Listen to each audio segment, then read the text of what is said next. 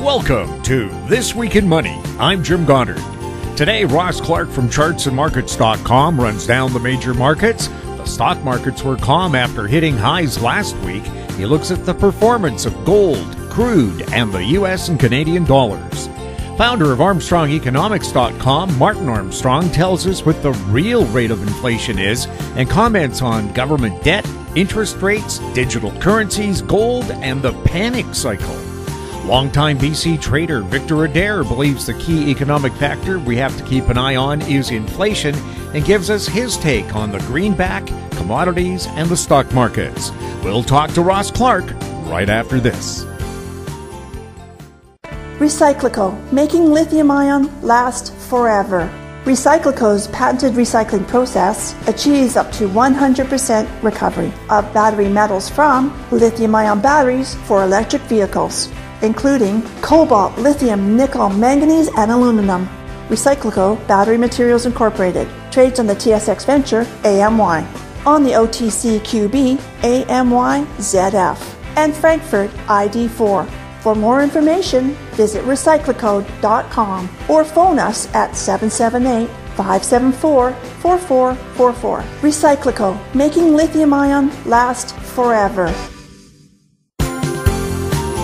Welcome to This Week in Money, the source for market opinions. Here is Jim Goddard. My guest is Ross Clark from chartsandmarkets.com, where you'll find insightful market commentary and timely technical analysis. You can find him on Twitter at Charts by Ross. Welcome back to the show, Ross. Good to be with you, Jim. Ross, how did the stock markets play out at the end of the week? Well, a week ago we had some of these challenging the highs of the year. That would be the S&P and the NASDAQ. And what did they do this week? They thrashed around, tested the lows of the preceding week, and then on Friday, good employment numbers. But then again, those are old employment numbers, aren't they? And the market had a fabulous recovery into Friday. But if we look at it overall, if we go back a month from now, we're basically the same price levels that we were at that point. So it's a market that's going through a thrashing process. Big rally into the end of 2021, a correction into mid-year last year, and now just a lot of sideways. Very indicative of the days back in 1999, 2000 of the big move, and then the year 2000 into 01, a lot of thrashing around. So we're just going through this process. Some of the deeply oversold items like the regional banks are bouncing back a bit, but then again, they deserve a bit of a bounce with the kind of a debacle they've had over there. What's going on with crude? Crude had that really nice rally up into the low 80s, and then instead of having just a mild correction where we should have held probably around $74 or $76, it corrected all the way back down to the lows that we've seen in the last month or so. So, typically, if you've been in a declining trend, as we have been since May of last year when we were up at $120, the recovery rallies, you expect to see them back up and maybe, testing the 20 or the 50-week moving average, and then put in some higher lows as it starts to build a bit of a base. In this case, 2 weeks ago at 84, we were up and just kissing the 50-day or the 50-week average. And then instead of, as I say, holding reasonably well, we've gone all the way back down to 65 and bounced. But the fact that we've shown that much weakness and we're trying to double bottom, the probability is that this rally is going to have some resistance about 75 now, and likely go down and take out that $65 low that we saw. Now, when I look back at the historicals on this, we have maybe 5 examples of the last 3-4 decades that are similar to this. And once we go down and maybe take out that low and build a decent base, we could be, by the time we get into the summer or the fall, maybe the beginning of a multi-year rally. But we'll take it all a step at a time. For right now, as of now, 74 to 75 is the new overhead resistance, and let's see how it does once it gets up there. What's going on with gold? There's one that has been exceptionally good the last couple of weeks. We got up into that 2060 level on basis the spot price.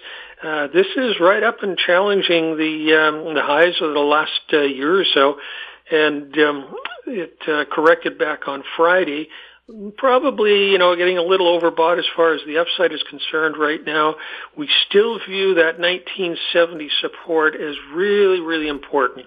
And so closed off the week now in the 20-30-ish range. If it can hold support, that's good. But if anything, it's looking heavy enough that I might see a little bit of a deeper correction in here than we've seen recently. And if we look at the silver market, same type of action, percentage-wise, it's been a really good move off the bottom, but $26 has become a double top in this one right now, with support around 24.5. So trading range as we speak right now. But trend is up. Give it a little bit of leeway, and we'll see what it does. Ross, thank you so much for chatting with us. Always a pleasure to be with you, Jim. My guest has been Ross Clark from chartsandmarkets.com. Find him on Twitter at ChartsByRoss. Coming up, Martin Armstrong, next on This Week in Money. Always consult your investment professional before making any investment decision. Don't miss out. Stay informed. Receive the HowStreet.com weekly recap with thought-provoking podcasts, radio, and articles delivered to your inbox. Sign up for the HowStreet.com weekly recap on our homepage at HowStreet.com. This Week in Money is archived online at TalkDigitalNetwork.com. Welcome back. My guest is Martin Armstrong, founder of Armstrong Economics, available online at ArmstrongEconomics.com. He's speaking to us from Florida. Marty, welcome back to This Week in Money. Well, thank you for inviting me. Last time we spoke, the real rate of inflation in the U.S. was 34%. What do you think's the latest real rate of inflation? Well, it's quite amazing that the numbers that they put out, it's all really just, propaganda. I mean, gasoline's up 44%. Airline tickets are up 33%. Used cars are 23%. Hotels are 23%. Men's clothing is up 23%. Bacon's up, almost 20%. Oranges, 17%. And so how do we come up with 2%. I mean, it's just, it's amazing. What it is they put in everything that they can possibly find, paper clips, rubber bands, whatever, to bring down the whole number. So the more stuff you throw in there, the lower the average becomes. And that's what they do. But the average person, what they're seeing is still over 30% compared to last year. Well, I think it was back in the 90s, the U.S. and Canadian governments agreed that the official inflation numbers wouldn't include energy or housing because they were too volatile. But without energy and housing, what do you have? No, they took, when there was a real estate boom, they took real estate out and replaced it with rents. Yes. Because they said, oh, well, that's really an investment, So I guess, if you buy a loaf of bread and for, a quarter and it goes up to 50%, it's really an investment, And that gallon of gas or liter of gasoline you bought, that's an investment too then. Yeah, it's just, it doesn't count, the whole thing is just, I don't know. This is why we really, I think Trump was elected because one of the things he did say really made sense, term limits. You can't have career politicians. You just can't because it's always going to be them against us then. This week, the Fed again raised its central bank rate by a quarter point. How high would interest rates need to go to get inflation under control? And can just interest rates get this inflation under control? No, I mean, look, I did post on there. I showed that the first rate hike came 2 weeks after the Ukraine war began. But inflation started going up 2 years before. So the Fed didn't not raise rates because it knew the inflation that was unfolding at that time was due to shortages. So higher interest rates are not going to do anything to stop shortages. They only make it worse. And raising interest rates at this point is just, really absurd. So, but if you look at the Fed statement, it said it would be looking at, inflation, employment, and at the very end, it put in the real issue. It said, and international events. Of course, the Fed can't come out and actually tell the truth and say, look, we're raising rates because you guys are dumping money like it's hand over fist into Ukraine. But war is always the number one driver of inflation. I mean, just look at no matter what war you look at. I mean, even when coins first were developed in Lydia in Turkey, they attacked basically the Persians. And within 3 years, they had to debase their currency by 25%. You just go throughout history. The Peloponnesian War, Athenian Athens, it could no longer produce silver coins because of the inflation. Everywhere you go, I mean, the U.S. was bankrupt in 1896. World War I basically bankrupted Britain and made the United States the financial capital of the world. And by the time World War II came, the U.S. had 76% of the world gold reserves, and Europe was bankrupt. I don't see what we ever get out of these wars. I mean, you just have people that are just, hateful and just want to always get somebody else or whatever. But what's a soldier actually get? I mean, the best the soldier can hope for is that he gets to return home in one piece. And with an intact mind. So do you think the Fed has a target for its interest rate that they think, this will get inflation under control? Or are they not even flying by the seat of their pants, but just flying blind? No, they're not really after the inflation. When he says we're also looking at international events, he can't criticize Congress. But the central bank, a lot of people, blame the bankers, but the Fed cannot control the spending, the fiscal side. It can only control the money side. So, but, it used to be in the 60s that if you went and bought a government bond, you were not allowed to borrow on it. And that's where this theory came up with that it was less inflationary to borrow than to spend. But then after Bretton Woods collapsed in 71, debt is, you can borrow against it. So if you want to trade futures, you post T-bills. Okay? That as the collateral. You can trade off of T-bills. All right. So, government debt today is only money that pays interest. That's it. So the central bank can no longer control the money supply because the bulk of it is really being created by governments. Is the money supply being reduced, making lending much more restrictive?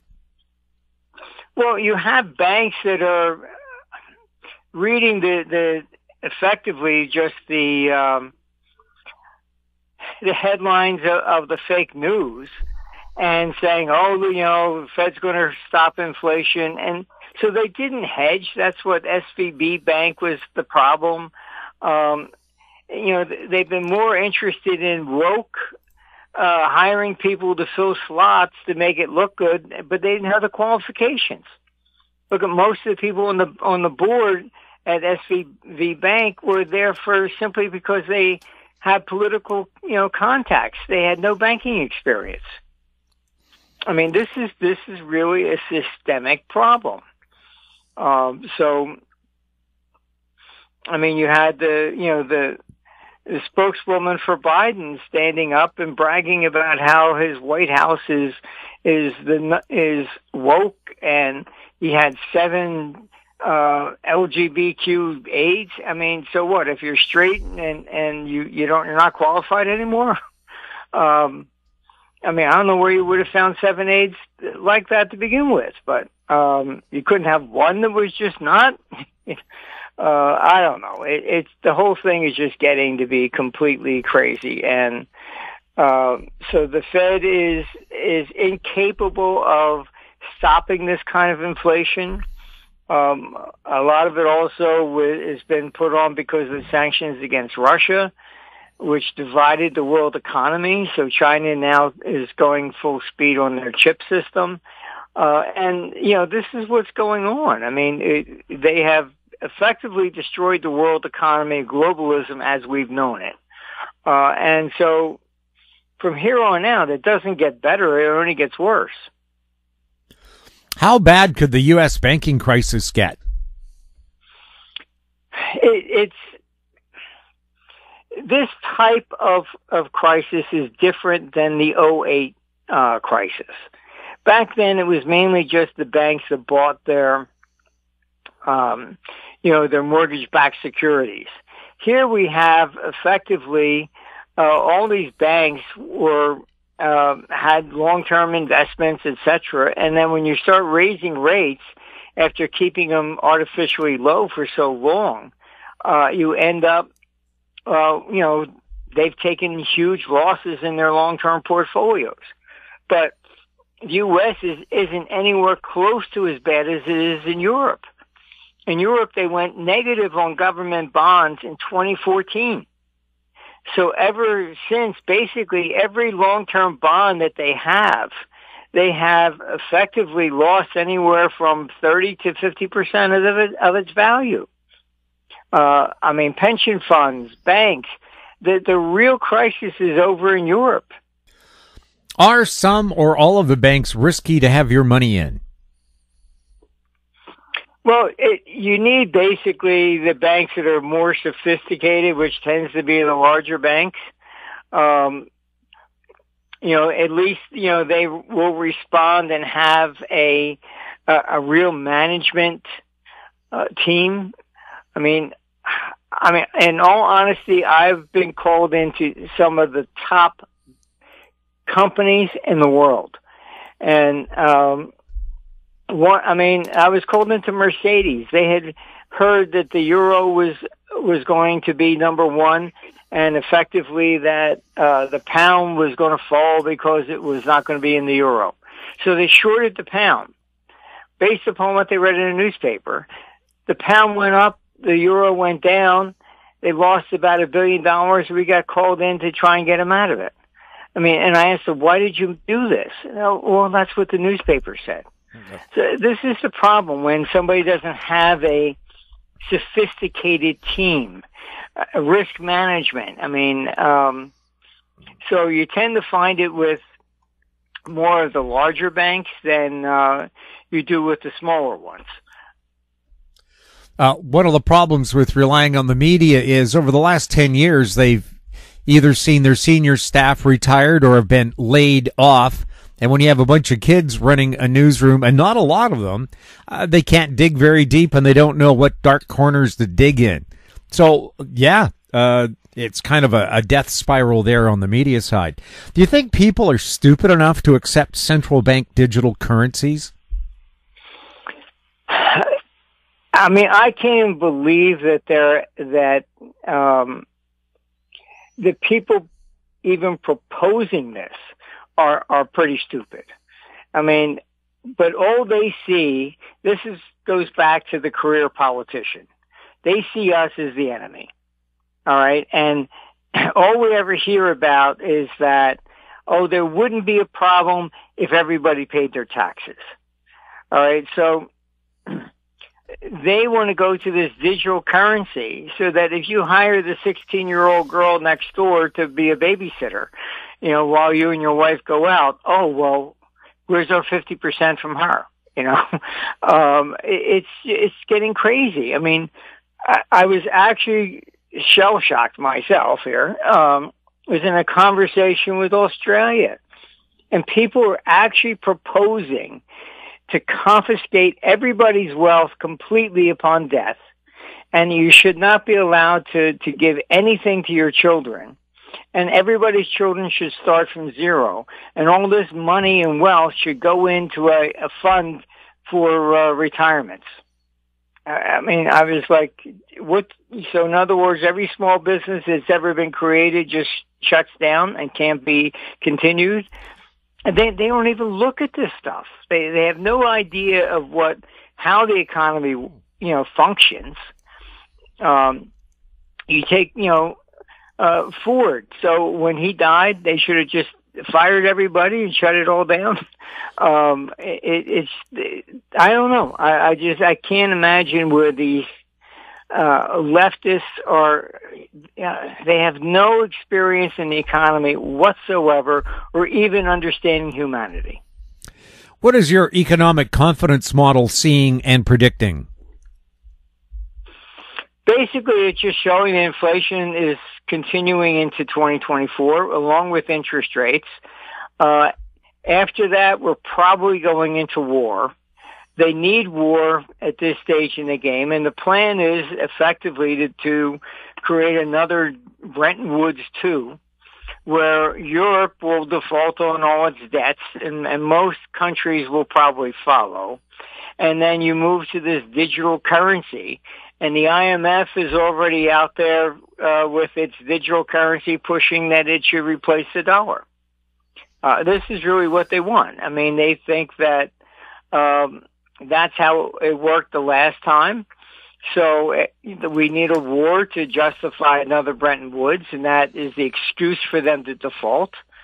And sadly to say, that what I've heard out of Washington is that they intend to try and create war before the 2024 election, because their theory is, well, no president has ever lost an election during war. So they think that will be the major thing for Biden to get reelected. Is Socrates seeing any panic cycles during the second half of this year? They're varied. I mean, we have some panic cycles actually coming next week. And so you're getting some spikes up in the metals right now, and you have the stock market coming back down. We have panic cycles in Ukraine for next week. It's very, very unsettling in a lot of different areas. The markets are trying to figure out which direction to go. So we're in this very choppy period right now, and then it looks like from August on, we're probably in risk of geopolitical events. Are gold and silver looking like sell in May and go away? Yeah, you're probably backed off, reform a low, and maybe going into a June low. June, July low, and then take off again. If they go up and make a high at that point, then you probably would come down into the summer and then take off. But, I mean, this is effectively the third time trying to get up here to new record highs. And usually, you'll back off a little bit, and the fourth time you go through. Does Socrates see stock markets reaching new highs in the next year? And maybe describe what Socrates is. Well, Socrates is really the only fully functioning AI system in the world, which is monitoring all the markets globally. It writes its own, forecasting reports on over 1,000 instruments every day. It's not like the evil AI. It's confined to the financial markets. That's it. It's not out there to create weapons and blow up society or something like that. But that's pretty much what it does. And so it's really looking at how capital moves. And that's something that I noticed when I was a hedge fund manager, like everybody was in Geneva during the 1980s dealing with the OPEC money. Then it started moving to Japan. As the money flowed there, so did the talent. Then it went from there to Southeast Asia. Then from there, everybody ran back to Europe for the euro. I mean, these things tend to be very cyclical, and they, people get together. I mean, I would recommend reading online Herbert Hoover's memoirs, 1931. He was talking about the same thing, how capital acted like a loose cannon on the deck of a ship in a hurricane or something, shooting off in every which direction. He said we couldn't form a committee fast enough to figure out where it was going next. But that's what we're heading for. Higher volatility, uncertainty, and the capital is just going to move. I mean, we're dealing with the amount of money in sovereign debt is at least 10 times that of the stock market. And the stock market will eventually go up as the bond markets come down. The smart money is going to realize that the place not to be is in government instruments. I mean, they're going to default on this stuff anyhow. Besides just spending recklessly, they started with COVID, and they're continuing with this Ukraine nonsense. What does Socrates see ahead for the U.S. dollar? Eventually, the capital will come over. As war begins, you'll see another wave that comes into the dollar, pushes the dollar up. But we're looking at probably the dollar ending its reserve currency by maybe around 27 to 2028. But when you have Korea shooting missiles off over Tokyo, I mean, I speak to people in Japan, and they go, well, maybe we should have some of our money over there in the States. I mean, that's just common sense. And as I said, with World War I and World War II, the money came to the United States, whereas before, J.P. Morgan had to bail out the U.S., it was bankrupt in 1896. So things can change dramatically like that. For the rest of the year, does Socrates think commodities will be a good or bad place to be? Well, look, everything's going back and forth right now, but the trend is up into next year. The housing market seems to be getting a bit of a bounce this spring. Does Socrates see this as a turnaround or a so-called dead cat bounce? It depends where you're at. There's a lot of migration from the higher taxed cities in the United States. You're seeing massive people just leaving New York, California, Illinois.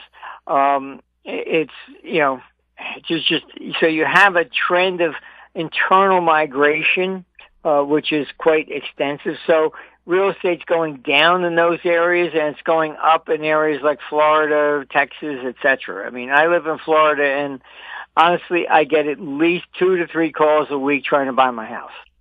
Any thoughts about doing that? No. I say, where am I going to go? The housing market seems to be, like I said, a bit of a bounce. Because it's so market-driven, is that going to change the way the economy works in the U.S.? Well, even the IRS has come out and shown that you're looking at massive migration that's taken place, so that the income from taxes in California, Illinois, New York is declining. So these cities, these states, they don't reform. Their solution is raise more taxes. That's all they ever do. And, eventually it goes bust. That's basically what the normal situation is. I mean, you can even look at Rome. Rome was the first city that ever reached, million people. And then as taxes rose, they left. Rome fell to 15,000 people, and it took until the Victorian age for a city to ever reach 1 million population again. But that's why, we had the feudal system. People just left the cities, moved to the suburbs. That's where we even get the term suburbium, was Latin. So, I mean, that's basically what happens. I mean, these people in government never learn. And like I say, our downfall is it's career politicians. It was very nice. The founding fathers made the idea that the Congress should only be there for 2 years, and only basically got together for 6 weeks anyhow. Then they started paying themselves money, and then they became career politicians, and then they sit around, gee, I got nothing to do. Well, what, maybe let me make a law on this, and then the problem when we have these career politicians is that they're so detached from society. When Obama put in his health care, I had Blue Cross and Blue Shield.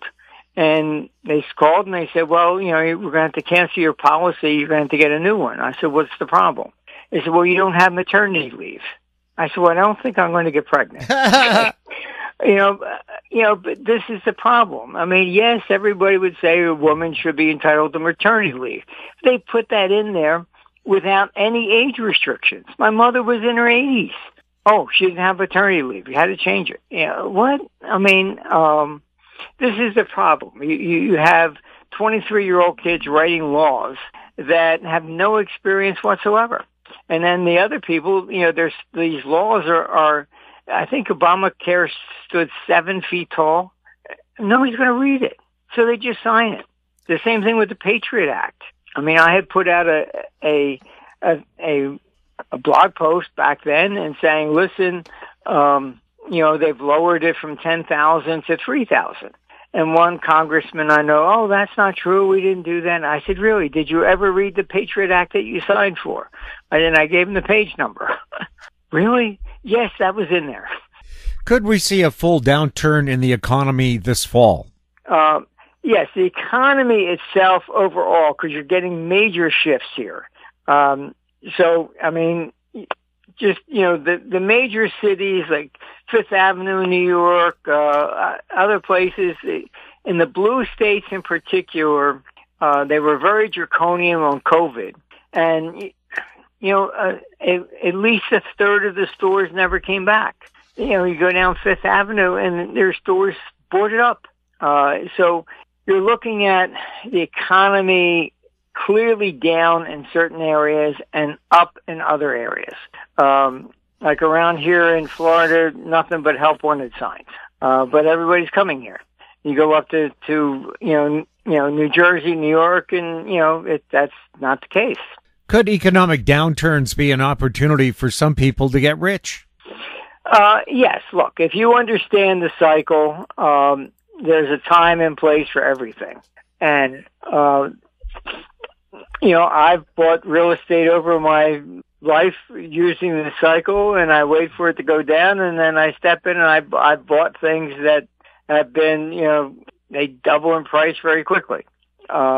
I mean, the place I'm at in Florida, one guy, I said, listen, I said, I'm not interested in leaving. And I threw out a number. So I said, look, I wouldn't even sell it at 5 times what I paid. He goes, well, we could probably beat that. I said, no, thanks. Goodbye. Because it would cost 6 times to find a similar place, right? Yeah. Where are you going to go? I mean, am I going to go to New York? No, thank you. Could we be in for a global economic collapse? Yes, you're looking at economic declines quite significantly, and particularly in Europe.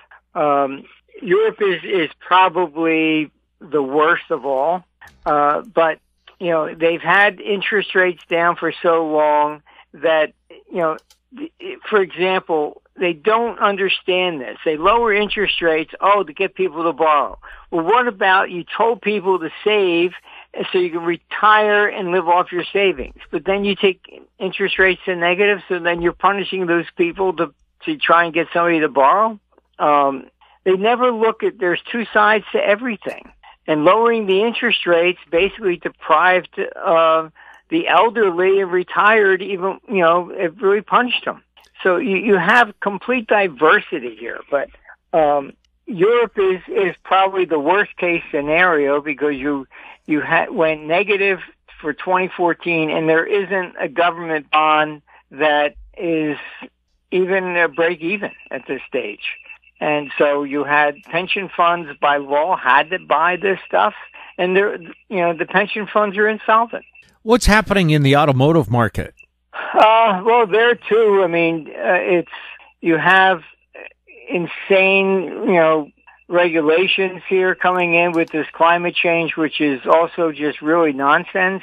If you just look at, ice core samples and have shown that, the climate always changes. It's a cycle, like everything else, the seasons. All right. And, moving to, all electric cars or something like that, we don't have a power grid to even support it. But it's another classic example of those in power have no clue what they're doing at all. But used cars are up 23 to 25%. Cars are in shortages that way, and they're trying to put in all this nonsense of electric cars, and you even have Biden signing a thing that all tanks and everything have to be electric. What are you going to do? Tell us in war? Oh, hold on, when we got to plug in to charge up again? I don't know. You got to be wondering, if Dumb and Dumber wouldn't do a better job in running things.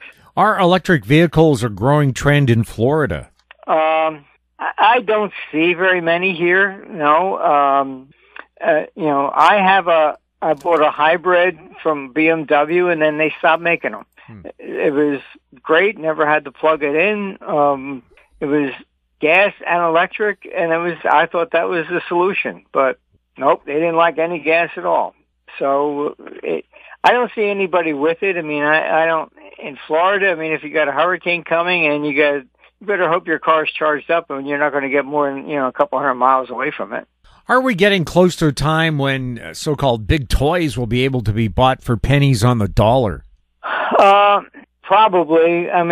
We're just getting to the stage of all of this stuff. It's the drastic policies that are being implemented here. I would say you have this craziness with the climate change, which is being used to effectively try to change the entire world economy, outlawing things before they have even have any alternative. You have New York that just outlawed gas stoves. I grew up with gas stoves and gas heat. I think I survived. But, I don't know. I think this is where we're heading, and there's always a good time to buy things. You can buy things cheap because of such actions, and other times when everybody's all bullish about something, that's the time to sell.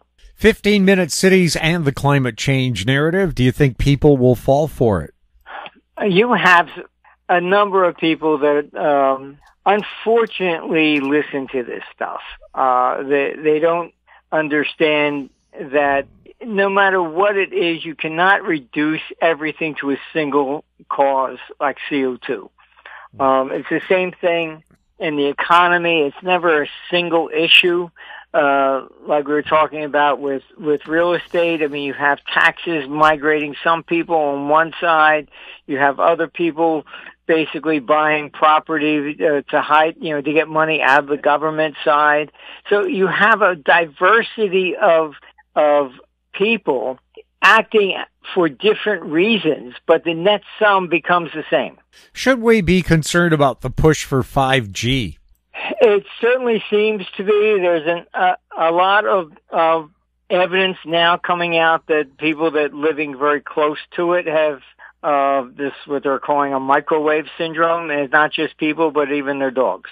Government censorship is being pushed in a number of countries, including Canada and the U.S. In Canada, there's talk of banning Fox News. Could this be the trigger that wakes people up to what's really going on?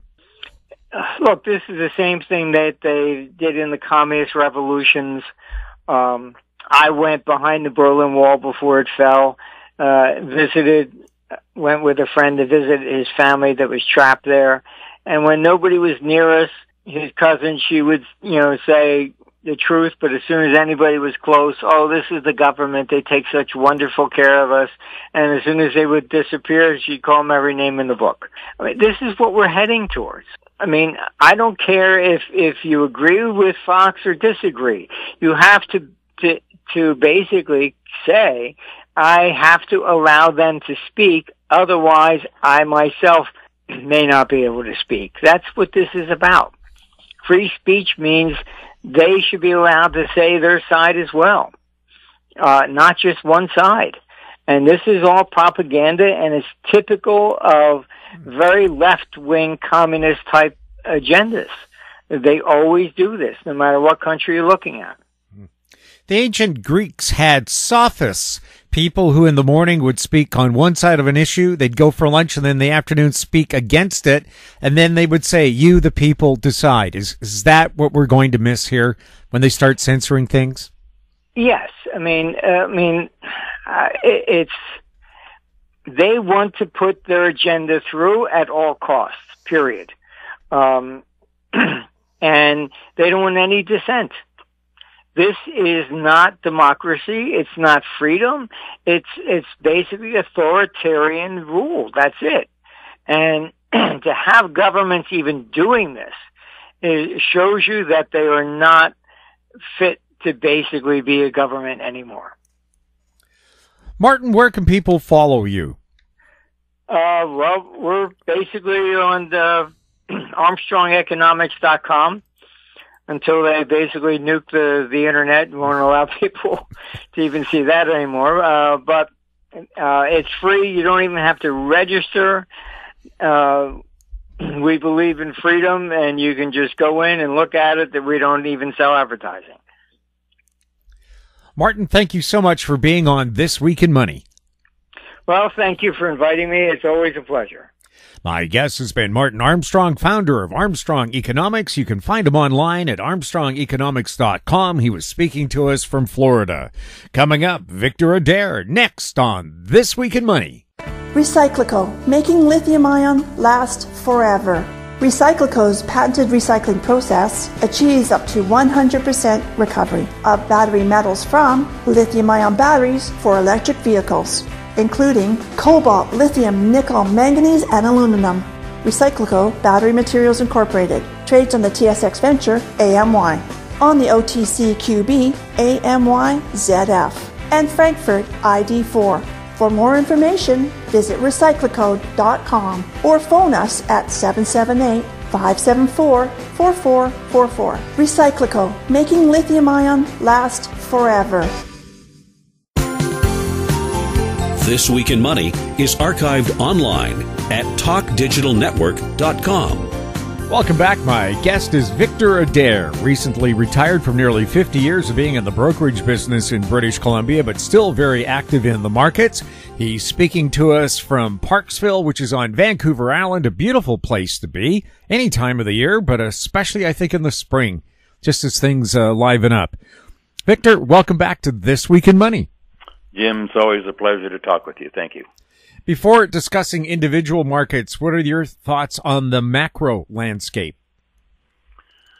Let's see. Well, I think the macro landscape, the key thing is probably inflation, and what the central banks are going to do about it, and, the consequences of inflation and the consequences of what the central banks are doing.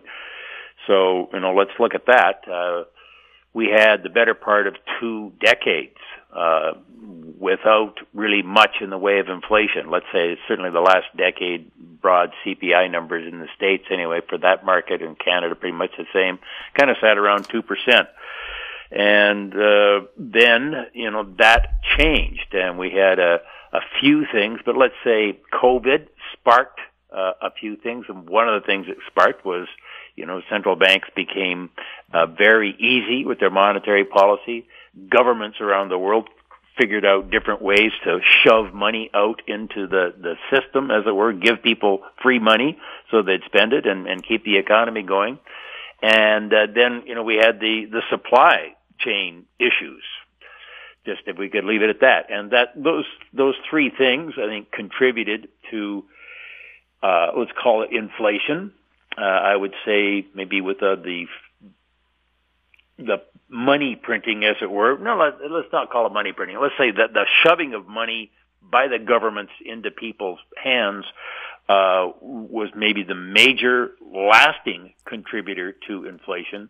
But certainly, we had things like lumber prices spike because the mills weren't sawing wood. And I think what lumber prices went up about 4 times what they had been.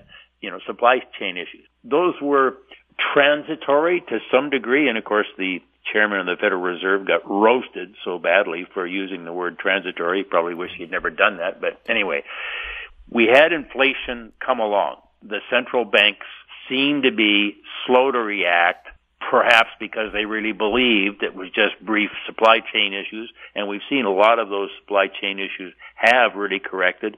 I mean, I used to see scary charts on how freight rates around the world had just gone through the roof.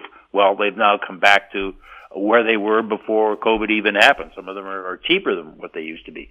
So they were right in that, but we got this inflation thing happening. Central banks like to correct it, and the only thing they could really do was to raise interest rates and to tighten other monetary policies.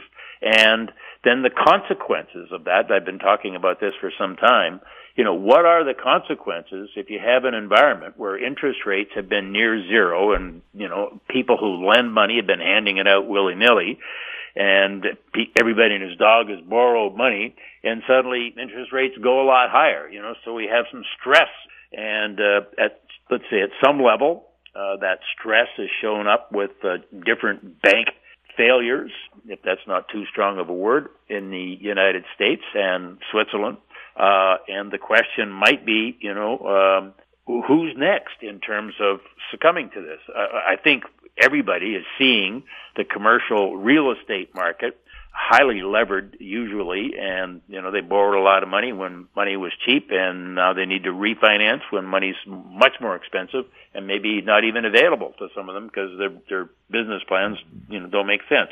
So it seems as though we've had this to and fro in an emotional way in the market as to, whether we're all going to hell in a handbasket or, the central banks will sort it out and we'll be okay.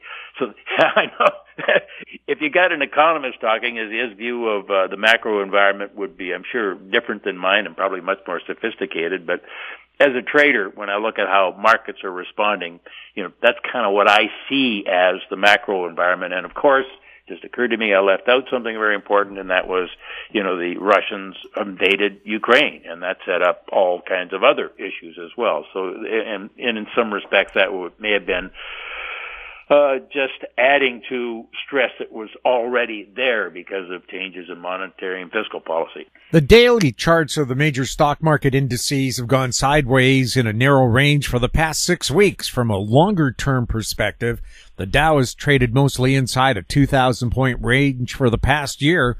What would it take for the markets to break out of these ranges?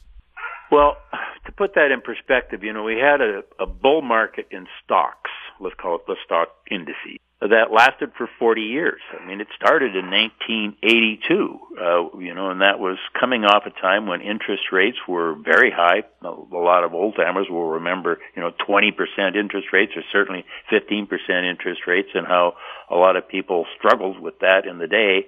And then interest rates fell for the next 40 years. So the lowest interest rates in, let's say, 5,000 years happened in August of 2020 after those really high numbers we had in the early 80s. So you had this 40-year bull market in stocks. I mean, with some interruptions along the way, for sure. In 1987 certainly comes to mind when the Dow fell 25% in a day. And then, in the early 2000s, we had some bear markets as well. But certainly, and COVID gave us a shock. But after COVID, then the market just kind of had the run for the roses, particularly in some issues. People were buying stocks that were going to benefit from everybody being locked up at home. Things like Peloton went to the moon and so on. But the stock market, basically the major indices anyway, peaked out in late 2021, beginning of 2022. And I think what was happening, again, in a big picture way of looking at it, is the market was expecting, with the inflation that was happening, that the central banks would start to raise interest rates, and it was kind of like, hey, we've had a great run, let's take some money off the table. And certainly there was rotation from different parts of the markets that had been strong that weakened and other parts, picked up. But that really showed up in the American stock market, and the American stock market, you got to remember, represents about 2/3 of the market capitalization of the global stock market. So, everything from, Britain to China to Argentina. So, that was the high, with the expectation that interest rates were going to start to rise, and they did, and maybe more aggressively than people thought. So the market came off of the highs, and maybe then we started to go sideways, as you say, for the last year or so. And I think the mindset of a lot of participants, particularly people who would be passively investing in the market, that is just, putting money into the market every month, regardless of what the price is, because they have been told by their advisors that over the long period of time, the stock market generally goes up. So if you try to time it, you're just, you're foolish. Just keep putting money into the stock market, and by the time you retire, you'll be well ahead. So the mindset there, I think, was if the magic moment is going to be, when the Fed stops raising rates. That's going to be the green light special, because then, we've been struggling because rates have been going up. So if rates start to fall, then we won't be struggling anymore. We'll be getting back into the party. However, the inflation has been sticky. The Fed is probably, and the other central banks as well, is probably surprised that inflation hasn't come down more. And they're not, certainly the talk this past week from the European Central Bank, from the Bank of Canada, and from the Federal Reserve basically was, we are determined to get inflation down. Do not expect us to be cutting rates anytime soon. Now, the market, of course, is pricing in that the Fed will be cutting rates in the second half of this year. So then you maybe get to a point where you be careful what you ask for. Why would they be cutting rates? It's not because inflation's going to be back down to 2%. It's probably the market's thinking something bad is going to happen. Maybe, the banking crisis gets much worse. Maybe there's other people out there that struggle from trying to refinance at much higher interest rates. It would seem, let's call it in a nutshell, something breaks what would precipitate a decline in interest rates, or a sharp decline in interest rates, as we go into the second half of this year. The labor market, as I say, has been so strong, roughly speaking, that in the G7 countries, unemployment is at a 50-year low, and that is giving people, workers, the money, the income to go out and pay the higher prices of everything, even though people are well aware that the purchasing power of their money, whichever currency you're in, is going down. So we've got that, I think, is a factor in the market as to where to go, and inflation protection. Certainly, I'm sure we'll talk about the gold market, but I think some of the buying in gold has been people concerned about the diminishing purchasing power of their currencies. But I think you could also look at the stock market as a good hedge against inflation. Trouble is, the stock market is not monolithic. We've got 7 or 10 thereabouts, big cap tech stocks, which really are the market these days. And those big cap tech stocks are trading at a multiple of about 30 times, with the rest of the other 490 stocks in the S&P 500 trading at a multiple of about 16. So the market's kind of been back and forth here. I think, depending on your time frame, day to day, the market's gone back and forth. Over the past year, it's kind of gone back and forth as we've got these conflicting forces, bullish and bearish, that are pushing the market, and there hasn't been, a clear winner, let's say, that would take the market either sharply lower or sharply higher. You were bullish on the U.S. dollar for all of 2021, most of 2022, but changed your mind last fall. The U.S. dollar index has fallen about 15% since its 20-year highs made last October. It's been going sideways in a narrow range the past 6 weeks. What do you see the greenback doing now? Well, it's something the same as the stock market in terms of, let's say, going sideways. There are these forces that are impacting sentiment and the reality there. Let's, again, maybe back up a bit. The U.S. dollar had hit a 3-year low back in January of 2021, and really, it was more like a 7-year low, but it was really just a 3-year low. And then it started the rally, but the rally really wasn't a barn burner. The rally didn't really pick up any momentum until the fall of 2021. And remember, just a few minutes ago, I was saying I thought the stock market kind of peaked out in the fall of 2021 and started to fall, and that's when the U.S. dollar started to accelerate to the upside. And it was a common theme there. Higher interest rates for the U.S. dollar. And I think the Fed was perceived to be much more aggressive with monetary policy than any of the other central banks. So, in a way, that put the afterburners on the rally for the U.S. dollar. The dollar then made a 20-year high in September of last year. And just to put that in perspective, on the other side of the dollar, you might remember around that time they were having a real crisis in the credit markets in the UK. The pound was at a 37-year low against the U.S. dollar. Japan, the yen, was at a 32-year low. So in a way, in September of last year, the U.S. dollar may have run too far, too fast. And other central banks were obviously starting to not so much catch up, but say mimic to some degree what the Fed was doing. In other words, cranking up interest rates to try to cool inflation.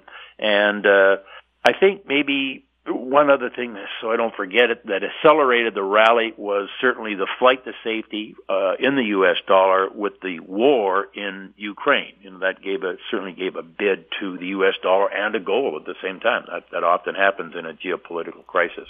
Now, recently there's been, I call them stories, just to put a word on it, about the U.S. dollar losing its reserve status. And I've traded currencies certainly since the 70s, and these stories come around from time to time. I would say my short and sweet about that is the U.S. dollar will still be seen as a safe haven relative to other currencies.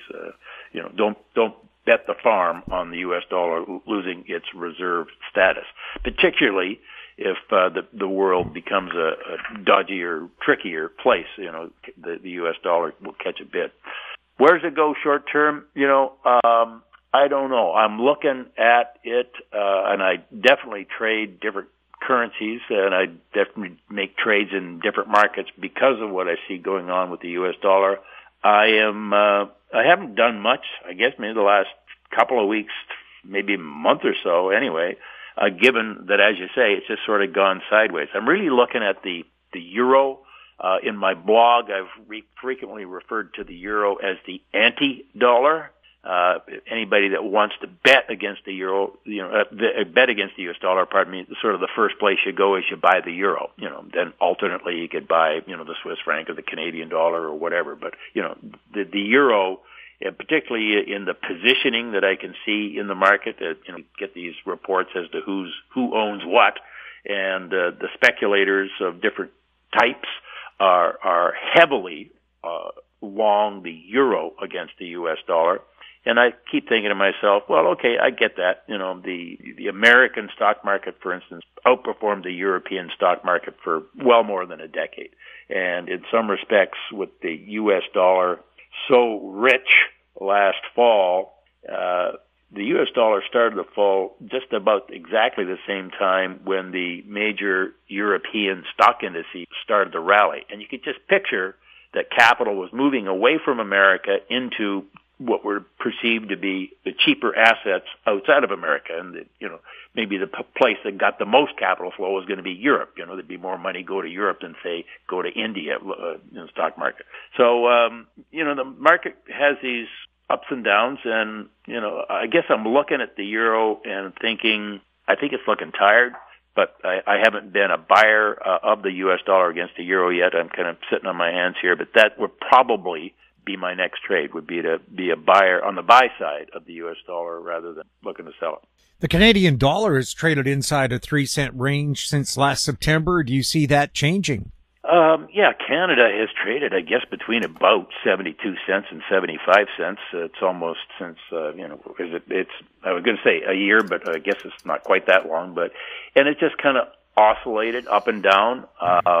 we've talked before about what are the correlations that Canada has, and maybe if I could just do a sidebar. I am really big on paying attention to correlations, and the ironic thing about correlations is that sort of just when you got one identified, then the correlation shifts. But I'm always looking at how one market will affect another, and I used to do public speaking. I describe it this way: as picture some guy in the soybean pit in Chicago. That's his main business. In fact, maybe that's the only thing he's doing is he trades soybeans.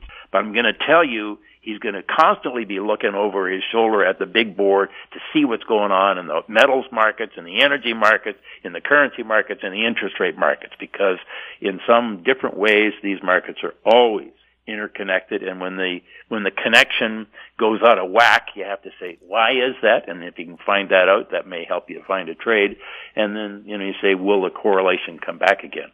So with Canada, one of the strongest correlations is we're talking about Canada against the U.S. dollar, is if the U.S. dollar is going up against most currencies in the world, it's probably also going up against the Canadian dollar. It's just that simple. And of course, there's going to be times when it doesn't work, but there's that. If the commodity market, let's say take a 20-year sweep of time, if the commodity market is in a bull trend, the Canadian dollar is probably in a bull trend. And then maybe on a shorter term basis, and this one's twists around and gets a little more choppy, but the correlation between the Canadian dollar and the American stock market. And the American stock market, I just use it as a surrogate for risk-on, risk-off sentiment. And just at the end of this week, let's go earlier in the week, the sentiment in the U.S. stock market was kind of negative. People were panicking a bit, I think, about, is this banking crisis getting out of hand? So the stock market was going down, the Canadian dollar was going down. At the end of this week, we kind of had a turnaround in the stock market, largely, I have to say, because Apple was just fantastic in terms of beating all of their expectations when they released their quarterly reports. And if I could do a sidebar on that one, Apple, this is just amazing. They are so huge. They announced that they would do a $90 billion share buyback. And I had to go look this up. But 80% of the stocks that are listed in the S&P 500 have a total market capitalization of less than $90 billion. In other words, Apple is planning on giving cash out by buying back their own shares to the equivalent of the size of 80% of any one of the 80% of the companies that are in the S&P. So, the stock market at the end of this week was buoyant, and the Canadian dollar was buoyant. Also, I think helping the Canada, we had the governor of the Bank of Canada was doing a speech on Thursday, I guess it was. And he made it clear again, listen, we're going to fight inflation. We can't let this get out of hand, and don't expect us to be cutting interest rates anytime soon. So, and one final thing on that, positioning, I know again, because I can see the data, that the speculators have been heavily short the Canadian dollar. And if the Canadian dollar starts to rally, those guys get a little nervous and start covering some of their positions. So, where do we go from here on Canada? It's going to just depend on where we get the breakouts in the other markets. If the stock market gets the shakes again and goes down, that will be a risk-off event. That's bullish to the U.S. dollar generally. So in that kind of an environment, the Canadian dollar would very likely be falling. I'm open either way. I've traded Canada from both sides here the past month or so. It's been almost an alternative way to trade the stock market with less volatility. I've been trading the Canada that way. So anyway, a recession in the United States, which would bleed into Canada. Canada would weaken. The employment data we had out of Canada and the United States on Friday was much stronger than expected, and I think that also helped put a bid in Canada. So, these are some of the things I pay attention to when I'm trading that. Gold briefly traded at new all-time highs this week. Why did that happen? And is gold now in a bull market? Well, let's see. Gold. Mentioned that the U.S. dollar hit a 20-year high at the end of September, beginning of October, and the euro then started to rally. So the U.S. dollar was falling against a number of currencies. Gold rallied a little bit, but didn't get off the ground. But gold then really started to rally at the beginning of November. And since then, until the highs we had this week, it rallied about $400, or let's say 25%. And the rally has built on itself over that period of time. There was news out certainly toward the end of last year and very early this year about how much gold central banks were owning up to having bought. When I say owning up, usually the central banks in Russia and China are rather tight-lipped about what they're doing on the gold account, but that was bullish for gold. The fact that the U.S. dollar was falling was bullish for gold. The fact that people are aware that the purchasing power of their currencies, again, whatever currency they're in, has been declining, and gold has been going up against virtually all currencies.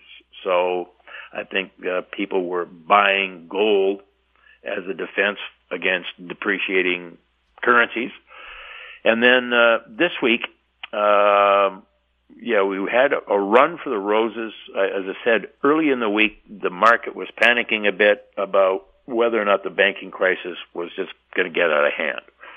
I think those worries were overdone, but you never know. So, and that I think gave us the pop on, was it Wednesday? It was Thursday that we made the high. Also following the FOMC meeting on Wednesday, I think the market took it that the Fed was now going to pause. They've raised rates, but they're going to keep them higher for longer, but they're not going to put them any higher. Now, some of that thinking was reversed when we had the very strong employment numbers on Friday. So, the gold market, it hit, very briefly, I'm talking 2 minutes, we traded up to $2,085 and then kind of came back down again, and that was late Wednesday afternoon. By Friday's lows, the gold price had dropped $80. So the swings are going to be more dramatic here. The open interest, the total number of people who have positions on in the futures markets, or I should say the size of the positions everybody in aggregate has on, has risen sharply the last 2 months. I can see that showing up to some degree also in the gold ETF data. So what I would say is retail has come piling into the gold market here in the last 2 months. And I think guys that are, selling gold coins and that sort of thing, bars over the counter would confirm that there's been much more retail activity on the buy side. So, I think those are the spike to the all-time highs at 2080 was on the bank worries, and then the reversal here when the unemployment data was so strong. The chances are that the Fed is going to stay higher for longer than the market had been counting on. WTI oil prices jumped to about $5 overnight after OPEC Plus announced production cuts at the end of March, but prices are now below where they were before the OPEC announcement. What are your thoughts on oil?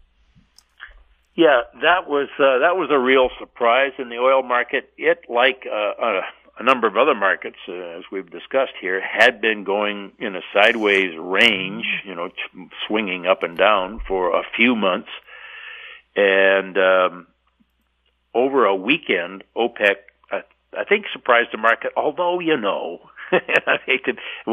have to be cynical if you're going to be a trader, and you can't be depressed about that. But the Saudis made the announcement, I think it was a Sunday, our time, and late Thursday and Friday, oil prices, before the announcement, oil prices got bid higher. Maybe somebody knew something, who knows? Maybe it was coincidence. I don't think so. The Saudis did surprise the market, though, broadly, and you're right. When trading opened on that Sunday afternoon, we were $5 higher on WTI, and the market bid a little higher after that. But then, interestingly enough, the rally kind of petered out and came back down again. Now, there'd be two things here. One was positioning, and again, by being able to see how different players in the market were positioned, we could see there was a substantial speculative short position in crude oil before the Saudi announcement. So those guys may have been scrambling to buy when the market opened $5 against them. You know, that's one of the reasons I think some people, certainly short-term traders, just like to be flat over the weekend, because usually if you get a surprise, it happens over a weekend, and with the markets closed, there's nothing you can do about it until, you know, everybody and his dog knows about it before the market opens, and you get these gaps. A $5 gap, I mean, that's $5,000 per contract, which is an unpleasant surprise for anybody that would have been short. Anyway, the market was goosed up, and then it seemed that some of those, call it trend followers, reversed from being short to being long, and as the market started to back up here, they were turned sellers. I would have to say that, let's say that's enough about positioning. Believe me, when I look at taking a trade in the market, the most important question to me is not, you know, the story about, you know, why I should be buying this or selling that. I'm thinking, how's the market already positioned? I'm not the first guy who figured this out or who heard this or whatever, and so I really pay attention to positioning. And what that would mean is if the market's is running aggressively higher, say like the gold market did, I am not interested in being a buyer because I would call that chasing it. And I'm not, by chasing something, I diminish my ability to manage my risk as well as I can if I don't chase a market. So sometimes you just have to say, hey, I missed it. So to come back to crude, the other side of it is the fundamentals, and we have the data that the demand in the United States for gasoline and for diesel is running several percentage points below the average of the demand in the 2017 to 19 period of time. So why is that? Well, you know, it's interesting here. A few months ago, diesel was in breathlessly short supply. You know, you had to sneak some in from Russia or India or wherever they got it from. And, you know, there was going to be freight trucks pulled over at the side of the road because they'd run out of fuel and on and on. Okay. Well, I'll tell you what, the last 3 months or so, the diesel market has been really weak. So obviously the supply-demand picture changed there. I see some of the reports from the freight companies that are saying business is horrible. So maybe that's why the demand wasn't there. Whatever. We've had the price drop. You know, just again, another sidebar. You know, the sanctions that were imposed on Russia so that we would bankrupt them so that they couldn't execute the war in Ukraine clearly didn't work. I mean, it's one of the things about oil, and you can go back to, I remember the days back in the late 70s, I guess it was, early 80s. Mark Rich, you know, was moving oil around and where he should have been, and he had to run and go hide in Switzerland when the American authorities came after him. Oil will find a way. You know, these markets are fungible in that respect. I mean, I see India, for instance, 2 years ago was getting virtually no oil from Russia. Now, 30% of the oil that they use is coming from Russia, you know, and they've got this ghost fleet of ships that's moving oil around and ship-to-ship transfers, you know, in the dark of night offshore. And, you know, the oil will find a way. There's so much money involved. It's kind of, what can you say? You know, it would be funny if it wasn't so sad that the folks that put the sanctions in place thought that was going to have any effect. I would also point out Exxon, you know, the world's largest publicly traded oil company. Well, maybe Aramco is publicly traded. But anyway, Exxon, their share prices traded at an all-time high. at the end of April. That was up about 400% from where the prices were back in 2020 when they were politely booted out of the Dow Jones Industrial Index. So, probably some wry smiles around the boardroom table at Exxon as that happened. I've been mumbling here. I probably didn't get around to answering your question. I'm sorry.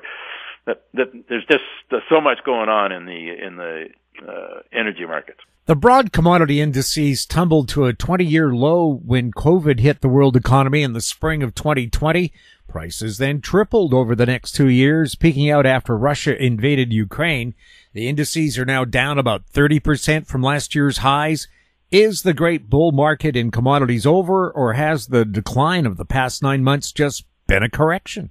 Well, I guess if I knew the answer to that question.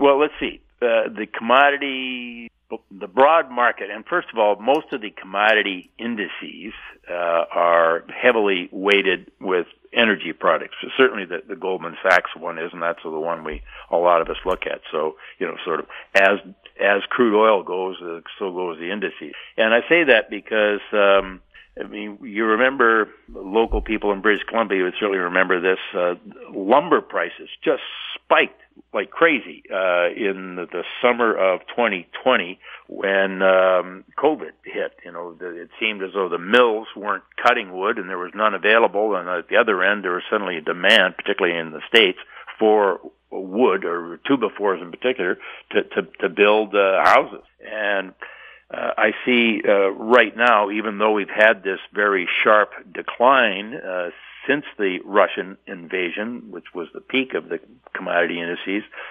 live cattle, and tell people if you're buying steak down at the Safeway, you know this, live cattle and also orange juice, which don't seem to have much correlation one with the other, but they're both trading at all-time highs, even though, the broad commodity indices is down here. Sugar prices are I think, close to all-time highs. So we've got these baskets of commodities that are dominated by crude oil, and the fact that crude oil is down maybe, hides the fact a little bit that live cattle, orange juice, and sugar are all doing really well. Another example here of the ebb and flows of these markets, when, after the Russians invaded Ukraine, by about May, The Economist magazine ran a cover, and they are famous for picking tops and bottoms of markets by error. Anyway, the cover had a sheaf of wheat on it, and the story that was tied to the cover was with wheat prices at all-time highs. People were going to starve to death because food inflation was so strong. Fertilizer was either outrageously expensive or just plain unavailable, and so on and so on and so on. Well, wheat prices are now down about 60% from where they were at that high. I guess the point I want to make here is that the commodity markets have these wild swings, and that they're not all the same. Some things are going up and other things are going down. So when people see commodities, say, as an asset class, as an alternative to stocks and bonds and real estate and what have you, it's a pretty motley correction of what's in the commodities. Is the great commodity bull market over? There's so many stories out there, and I say stories with a skeptical tone because I've just heard stories all my trading career. And, one of the current ones is that the demand for copper is going to be so strong, the price is going to go to the moon because we're going to make, electric cars, and we're going to have transmission cables and so on and so on, and just the electrification of the world is going to, take more copper than you could shake a stick at. And it takes forever to get a new mine into production, if you could even find one. So therefore, blah, blah, blah. Well, it's a great story, and copper really, it's gone up, but it hasn't gone up a lot. And another story, and this one is so believable, is that with the population growth the way it is, that the rest of the world is going to want to live the good life like, we live in the West, and that means energy demand is going to go crazy. Well, When's it going to start? Yes, it's a good story, but I don't trade on stories is what I'm saying. So whether or not the great bull market in commodities is over or not, I have no idea. I'll just trade things kind of day to day as I go along, and be very skeptical if somebody tells me that, such and such is going to go to the moon because of such and such. You've been a trader for more than 50 years. You worked in the commodity and stock brokerage business for over 40 years. What advice would you give to somebody who's just starting out as a trader? Well, don't believe stories. I think I made that point. Well, it's way harder than you think, and it's also way easier. I know I usually write a piece every week. I call it Thoughts on Trading, and one of the things I was saying was about the people who I have met, and there's a few, and then there's people that I know about, and there's a lot more of them, who have done really well at trading. In other words, they made a lot of money, are as different from one another as chalk is from cheese. That it's somehow you find a way that suits you, suits your personality, suits your skill set, suits your upbringing, your risk tolerance, and on and on and on and on. And, the guys that find that, and nobody finds it, just coming out of the gate. Some guys maybe don't find it until they're older, a lot older. And other guys, get on the bandwagon and run with something, and then, the world changes or they change and it doesn't work anymore. Generically, you need to, this would be my, I'll tell a personal story. When I was in my 30s, I traded very aggressively. I would usually have on margin requirements for the positions I had that were well in excess of the money in my account or maybe even my net worth. It was just the mindset when I was in my 30s, back in the 80s, was you want to try to turn $10,000 into $1 million as quickly as possible. And that's what the commodity markets were for, with all the leverage that we had. And a lot of guys, way more guys, let's say, got carried out. That's the term we would use. Lost all their money, than made a fortune. When you read books about guys that made a fortune, for every one of those guys, there's another 600 guys that didn't do very well. So you need to protect your capital so that you can live to play another day. And your capital is not only the money in your account, but your psychological capital. I know guys who have taken their own lives because they were taking too much risk with the trading they did. And that maybe is a bummer to hear, but let me tell you, it happens. There can be enormous stress. So these days, the best advice of, my son's a trader. He worked with me for 10 years, and now he's off doing his own business. Some of the things I would tell him would be, you got to know where you're going to get out before you get in, and manage your risk and trade smaller size. Get smaller. If you can learn to trade with a small amount of money, then when you have more money, you've got something to build on. But if you take your bit of money and just throw it into the machine and it's gone, you haven't learned anything and you're probably angry. So, take it easy, take your time, understand that you got to roll with the punches. I would say understand you're going to lose and be wrong more than you're comfortable with, and you got to be able to live with that. I guess one of the cliches is it's a grind, it's a marathon, not a sprint, that sort of thing. So that kind of advice. Don't look to get rich quick. Victor, thank you so much for being on This Week in Money. Jim, it's always a pleasure to be with you on the show. Thank you for having me on. My guest has been Victor Adair, recently retired from nearly 50 years of being in the brokerage business in British Columbia. Check out his website, victoradair.ca. And that wraps up our show for this week. We'd like to thank our guests, Ross Clark, Martin Armstrong, and Victor Adair. And thank you for listening. If you have any questions for our guests or the show, you can send them to info@howstreet.com. I'm Jim Goddard. We'll be back next week with more This Week in Money. Comments made on This Week in Money are an expression of opinion only and should not be construed in any manner whatsoever as recommendations to buy or sell any financial instrument at any time. Archived online at talkdigitalnetwork.com. This Week in Money is a production of Howe Street Media Incorporated. Executive producer is Tom Allen.